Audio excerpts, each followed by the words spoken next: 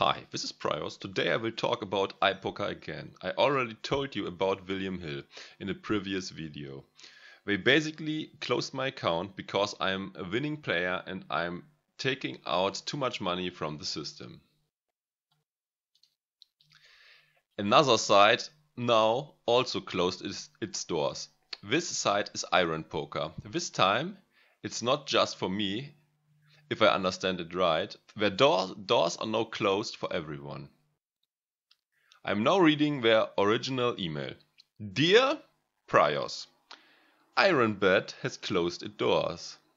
You will no longer be able to log into your account. However, our support team will remain available by email for any information you might need. support@ironpoker.com. We invite you to join winner.com. Enjoy the outstanding gaming experience and attractive welcome bonus. Okay. This obviously is an absolute joke. This email came without prior warning. They don't mention my balance at all. Immediately after receiving this email, I asked them to withdraw my funds. This email wasn't answered. I started getting nervous and sent another email. That one also wasn't answered.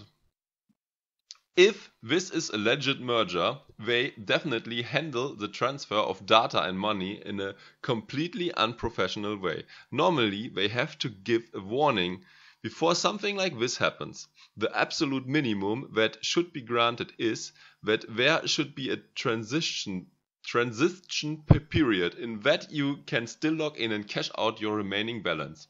In this case, however, the doors got closed overnight without the possibility to log in anymore.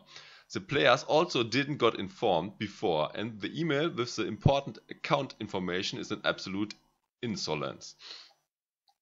Their email support is also an absolute joke. I mean, I messaged them twice now and didn't receive an answer yet, after 1 week of waiting, and this is it's a super sensitive topic. People got their money on this site and they don't mention the balance with any word in the 3-sentence email, and they also don't reply at all.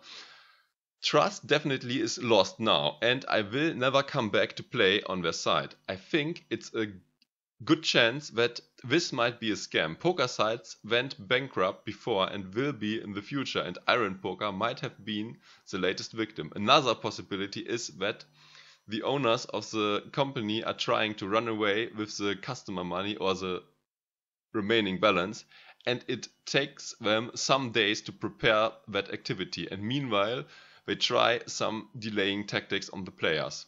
Don't get me wrong, I have huge money on the line and I don't want that to happen, but I'm definitely not feeling good about all this. But maybe I'm just paranoid and everything is fine. But normally when something smells like shit, it is shit. These are my thoughts on Ironpoker. If you are also affected, let me know in the comments how you were treated and if you at least received an answer or maybe even got your money back. Cheers and good luck at the tables of the non-broke poker sites. Bye.